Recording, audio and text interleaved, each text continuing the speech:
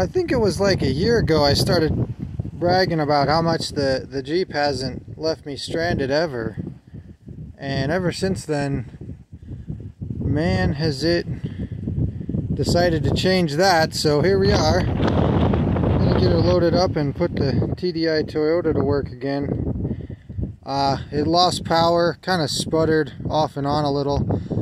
I'm guessing this is my fault, probably a plugged fuel filter. So we'll go ahead and get it home and see what's going on. Hopefully we can get it on the trailer here. I kind of parked pretty good, should roll right on, and yeah, we'll go through just troubleshooting a no start on an ALH.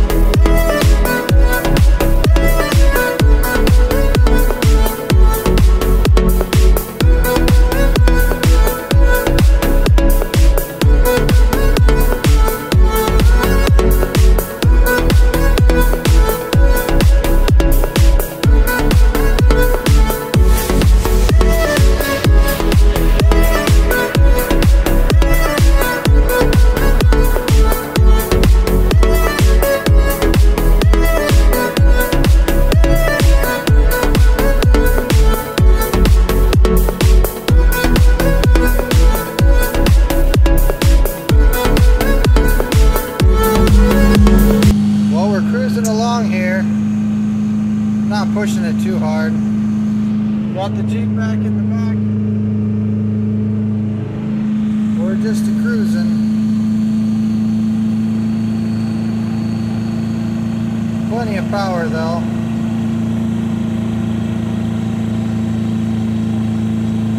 We can hold speed on the hills.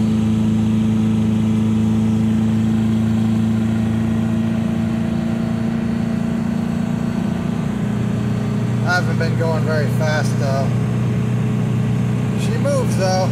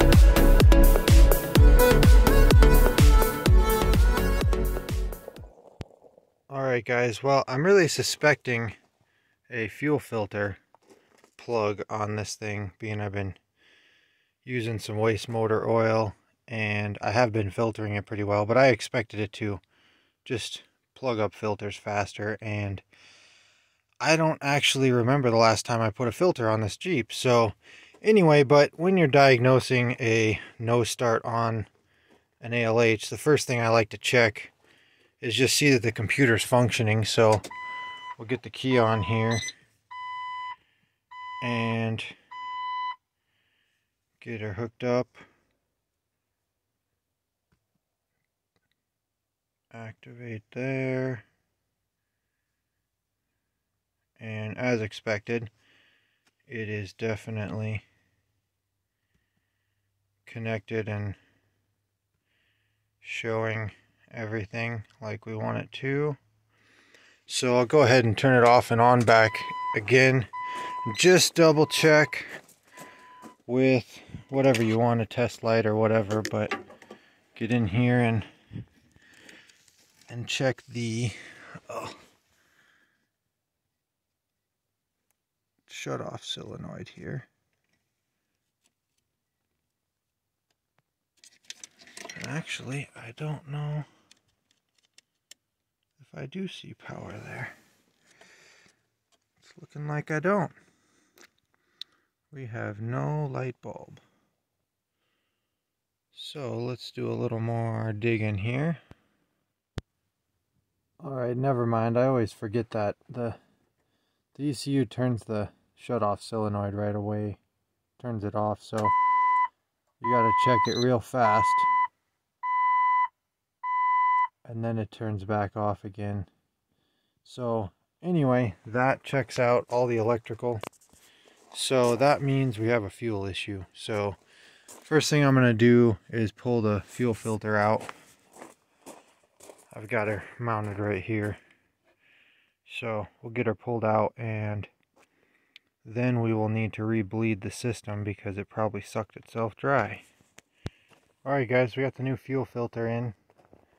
You can see there the other one was pretty well sucked empty. So I have a feeling that's what happened. But anyway, I don't have a lift pump on the Jeep right now. So I was going to show you guys how to get an air compressor and pressurize the gas tank. So you want to take this return line off. So this is going to be your one that goes back to the tank, and you want to plug that. And then you can actually run this one out to a tank or something. I'll probably get a hose to put on it, but anyway, you want to get that, and then you just slowly pressurize the tank, and it will fill the fuel filter and then the injection pump, and then it'll start coming back out the return. So we'll go ahead and try that and see if we can get this thing bled.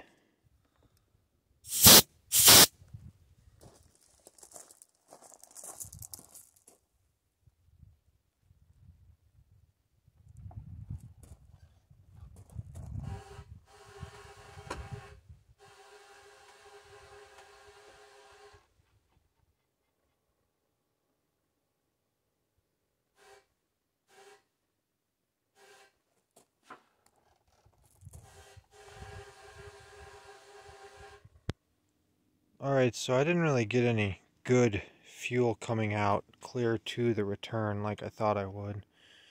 But I had fuel pushing out clear to the injection pump, so I did fill that up. And or at least it filled the filter. And so we'll see. I'm going to crack the injectors and see if we can get some fuel coming out now.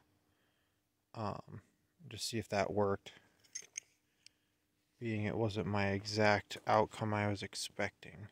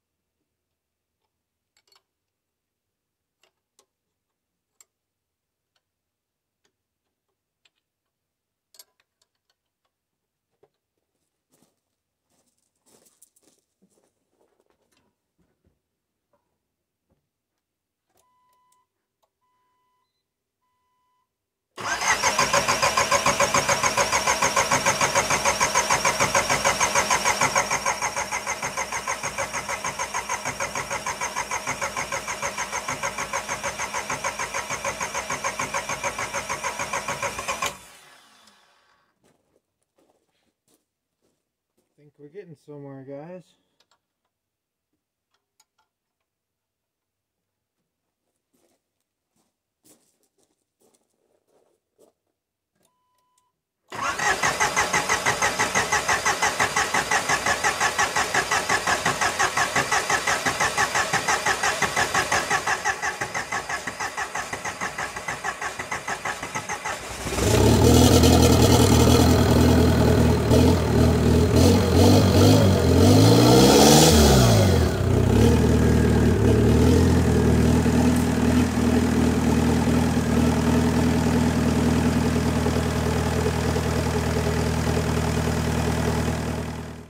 Well, that was a little more work than I wanted, but I do believe the pressurizing the fuel tank did work.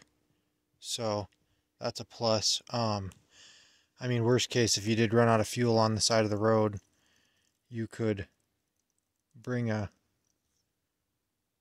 compressor with you or something that it was already pressurized, and I probably had enough to get by. So that did work, and she's running again. So that was obviously the issue. I think we'll get her out on the road and verify, but it would not start at all, so it had clearly sucked itself dry of fuel. So there we go. Fuel filter. Make sure you guys change it. I really don't know how long I had that other one on there. May have been upwards of 20,000 miles. So I'm going to call that the culprit for now until we get it out on the road and test it again. So that's it though. Thanks for watching.